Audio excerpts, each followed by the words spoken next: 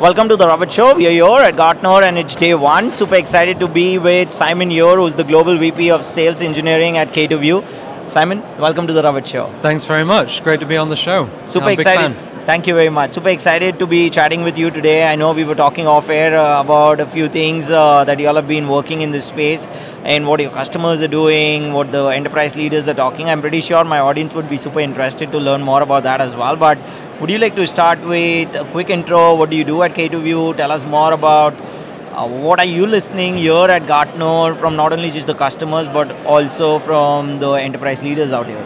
Absolutely, yeah.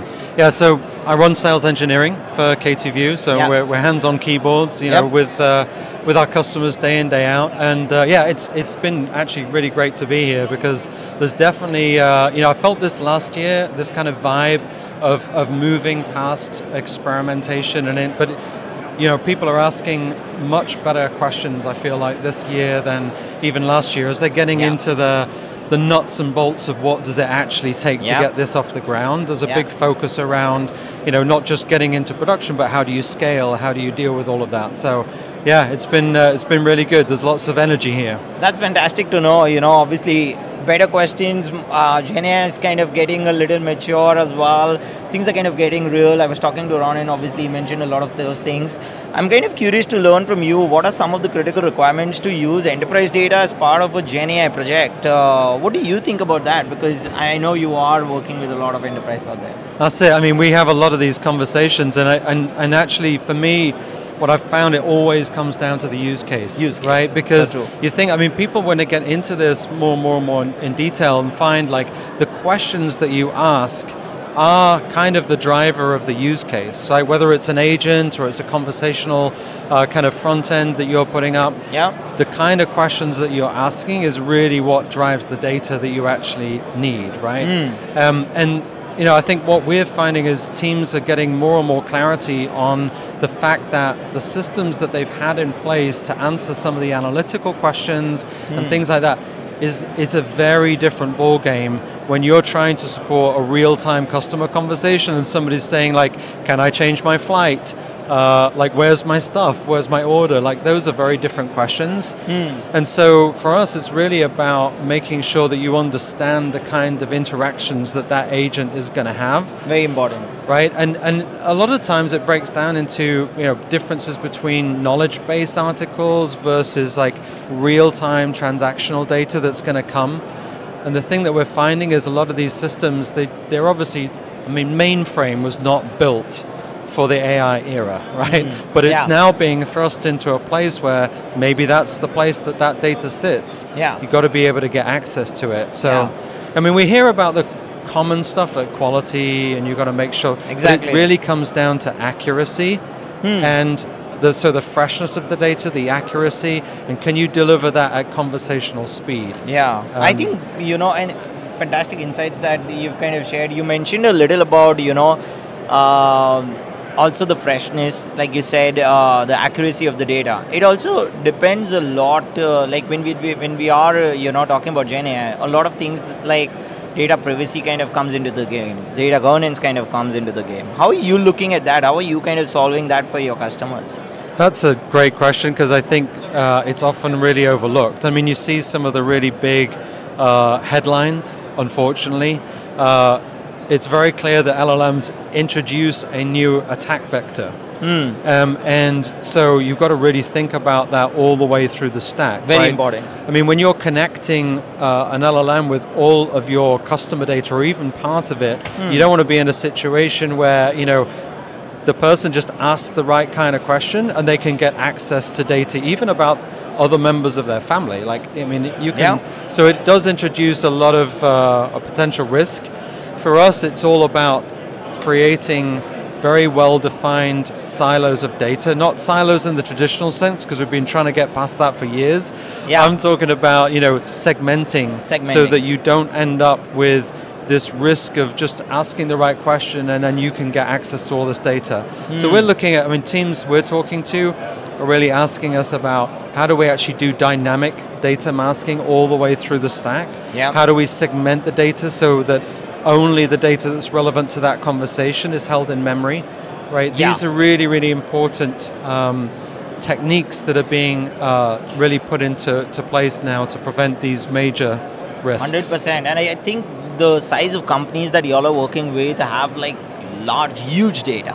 So you'll need to be super careful when it comes to, even the customers that your customers have need to have right data, right information that's kind of going through as well, and making sure that it's properly governed and the security is in place. No one wants to be a headline, right? Nobody wants that. So true. One more quick question. So in terms of, obviously scaling projects, that's one thing that is also the talk of the town. How do you kind of do that? I'm pretty sure a lot of customers of y'all, of K2View kind of also are focused on the ROI.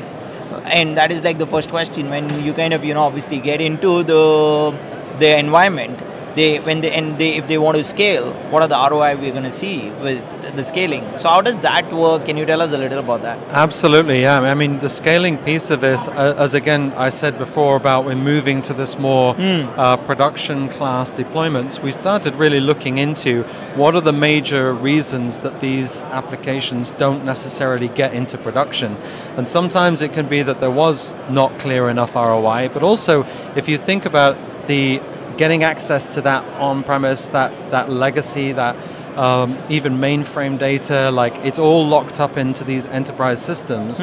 Getting access to that data is, it can be costly. Yep. And so if you haven't really thought about how you're going to unlock that data at scale, that's one piece of it. So you've got to get a lot of clarity on where is that data and understanding the questions, for example, that you're going to be asked.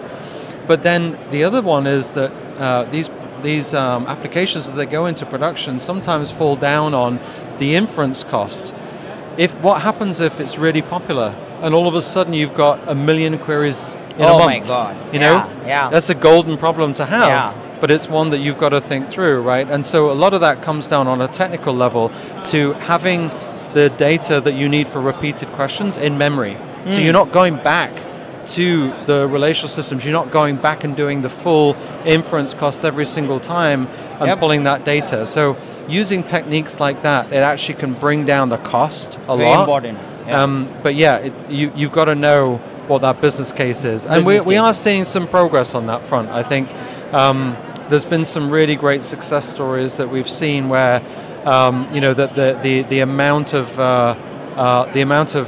workload that these agents can handle at scale is pretty impressive. So it's something which is, exactly what I hear from a lot of enterprise leaders, that we are looking at that problem to be solved in terms of scaling. The ROI kind of also goes higher, and this is exactly what you all are focusing on, so which is fantastic, and that is what I wanted to learn more about. So thanks for that. Quick one, Simon, what's next, what's coming up, any advice that you have for the enterprise leaders out there who are looking to obviously implement GenAI into their game or want to scale the game? Any advice for them? Well, I think the key is to understand where is the data going to come from, right? Very important. And how are you going to make sure that you're protecting your production systems from being queried day in, day out by a successful agent deployment? It's great to have those use cases, but I think often that piece of it gets overlooked.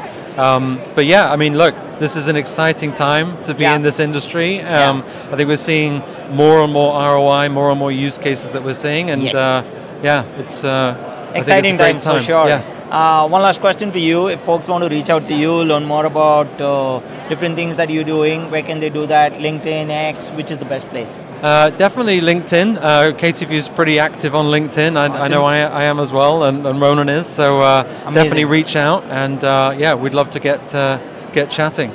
Awesome. Thank you very much, Simon. This is such a great conversation, and we'll keep the conversation going and have the rest of the 2 days have fun at Gartner. Great. Yeah. Thanks again for having me on the show. Thank you. Thanks. Cheers. Thanks a lot. Cheers. Thank you, everyone.